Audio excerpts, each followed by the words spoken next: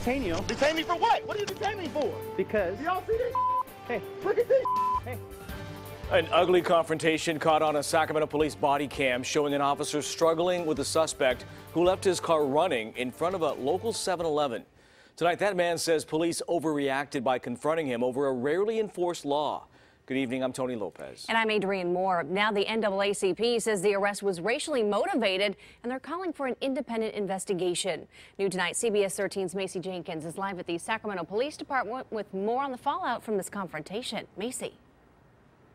Well, Adrienne and Tony, Craig Williams spent nearly 24 hours behind bars after leaving his car outside of the 7-Eleven idling. Now, police say he was non-compliant and tried to resist arrest. And now body camera video shows us just how this interaction took place.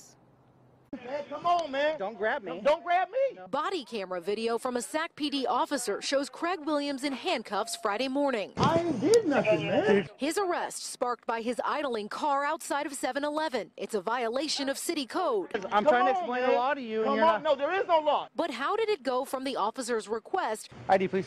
to a recitation of the law So you have your car running. That has nothing to do with what's going on, It's a misdemeanor to leave your car running. to a physical struggle in just 1 minute? Sir? What are you detaining me for? 4 days after Craig's release from jail, I still feel kind of shocked and appalled, but just getting over it. NAACP President Betty Williams says the confrontation shows a continued pattern of brutal behavior towards black men by the Sacramento Police Department. Chief Hahn, it's time for you to clean house of all the bad apples that you have inherited into your department. Williams' attorney Justin Ward explained that his client was in 7-Eleven buying snacks when the officer turned off Williams' vehicle left idling outside. It looked like this officer was looking for conflict. Then the officer motioned for Williams to come outside. Call him like a little boy and say, come here. But Detective Eddie McCulley with Sac PD The reason we put the video out is so people can see for themselves what occurred. says Williams' arrest came down to not following the officer's request. Just identification.